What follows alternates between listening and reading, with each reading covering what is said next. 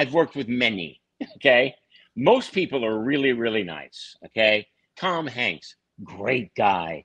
Robert De Niro, great guy. Jack Nicholson, who I did anger management with, fantastic guy. Fantastic. Uh, it's usually, you know, like Saturday Night Live always talks about Steven Seagal as being just the worst, but it's usually people like that who are insecure and want to sort of. It's none of the big. It's none of the big people.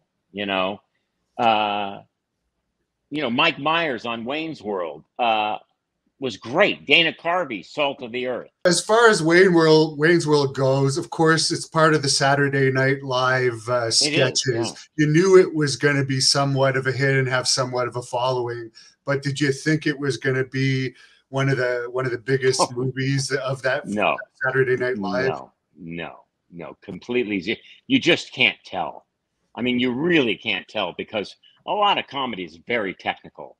It's not just if you're making the crew laugh, you're probably doing it wrong. It's got to be small. It's got to be much more subtle than that.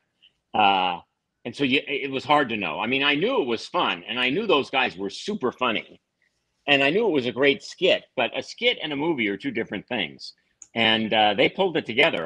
No, it was shocking. I'm sure it shocked them too to be that big. Absolutely. Did you have a favorite scene from that movie that you were in? That I was in? Yeah, I think when I count the guys down, there's something it just seems so funny when you go 5, 4, 3,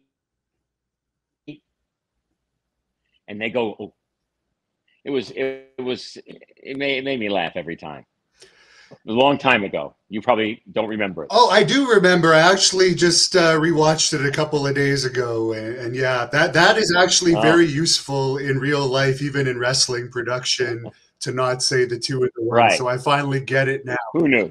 Yeah, I know. I didn't. I learned it on that movie. So.